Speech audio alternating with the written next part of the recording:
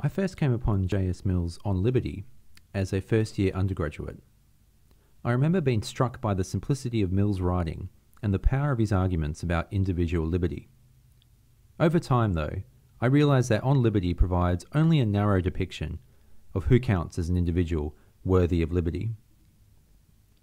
Still, many continue to regard On Liberty as a classic defence of individual liberty and a treatise on the relationship between power and liberty. Its enduring legacy is its contribution to liberal thought and the liberal vision of a just society that it articulates. Mill presciently states at the beginning of On Liberty that the question of the nature and limits of the power which can be legitimately exercised by society over the individual is likely soon to make itself recognised as the vital question of the future. This has proven to be true, and is a key reason why On Liberty is still relevant today. Different perspectives on the proper limits of societal or governmental control over what we think, say and do, the line between what is acceptable speech and conduct and what is not, inform enduring debates about the scope of individual liberty. Mill focuses not only on the relationship between individual and government, but also between individual and society. He was concerned both with the legal and material power of the state, but also society's power of compulsion, of the power of public opinion. Mill's question, simply put, is this: to what extent may society tell you what you can and can't say, think, feel, and do? The foundation for Mill's arguments in On Liberty is utilitarianism. Mill states that he regards utility as the ultimate appeal on all ethical questions.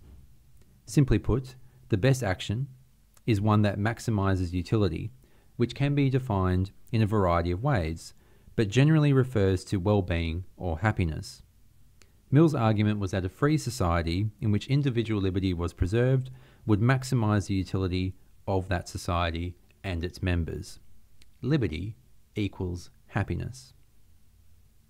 The development of democratic governments in Europe ended the tyranny of the absolutist monarchies that they replaced, only to pose a new threat to individual liberty, the tyranny of the majority. As Mill states on pages 12 to 13, the will of the people, moreover, practically means the will of the most numerous or the most active part of the people, the majority. The people, consequently, may desire to oppress a part of their number, and precautions are as much needed against this as against any other abuse of power. Here, Mill draws our attention to the distinction between liberalism, the ideology, and democracy, the form of government. The two are not synonymous, and as Mill shows, a liberal democracy is a society in which the majority choose their rulers and liberty is advanced for all, not only the majority.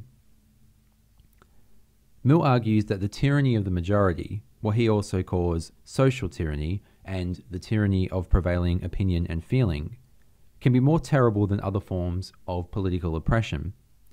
For while such tyranny may not always involve violence, it is more insidious, penetrating more deeply into the lives of individuals.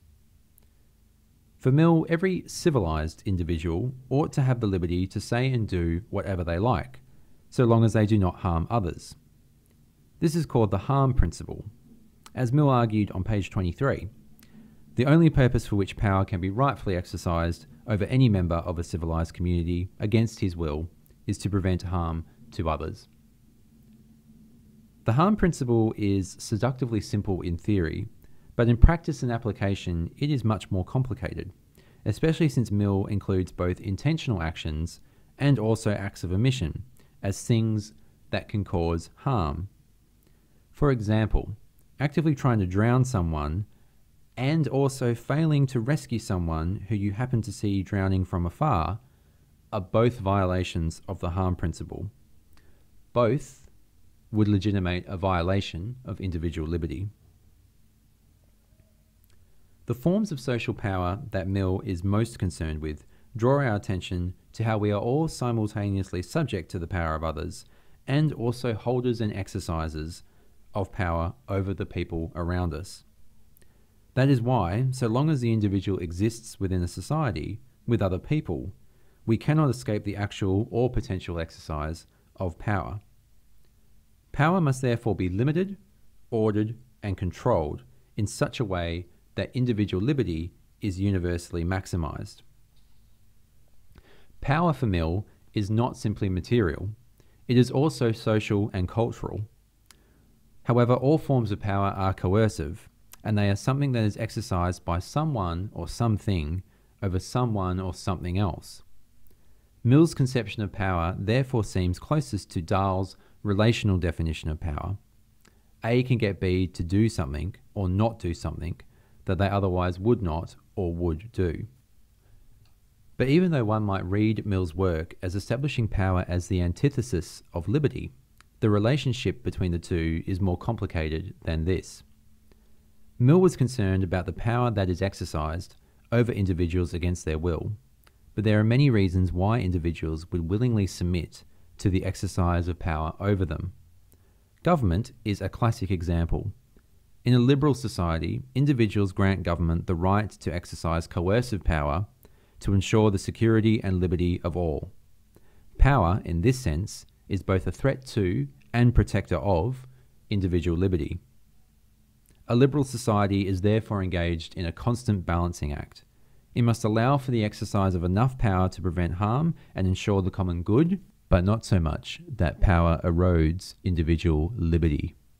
On liberty is essentially about the limits of power and the appropriate means and circumstances in which the coercive power of the state and society can be applied. Power is therefore limited. Order is liberal. Justice is individual liberty. But Mill's work also engages with other configurations and manifestations of power, order, and justice, or rather injustice. For while Mill articulated a clear vision of individual liberty for those within civilized societies, which essentially included white European states, he was clear that this vision did not apply to what he terms barbarians. By this, Mill meant the peoples of the so-called uncivilized world, who were subject to extractive European imperialism, territorial appropriation, and suppression of their liberty and right to govern themselves. As Mill states on page 24, we may leave out of consideration those backward states of society in which the race itself may be considered as in its nonage. Despotism is a legitimate mode of government in dealing with barbarians, provided the end be their improvement and the means justified by actually effecting that end. Mill's vision, then, of power, order, and justice within a liberal society was a thoroughly exclusive one. Liberty belonged to Europe, to white people. Mill simultaneously defends a liberal order within European societies and a hierarchical, oppressive, and dispossessive order of empires and colonies throughout the rest of the world.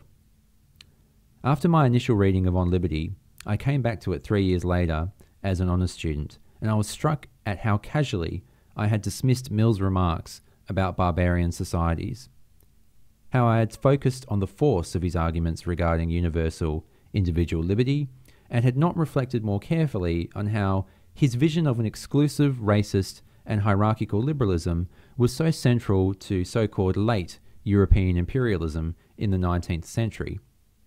This provided the conceptual and ideological underpinning of historical events like Europe's colonization of Africa and the horrors and injustices that this produced.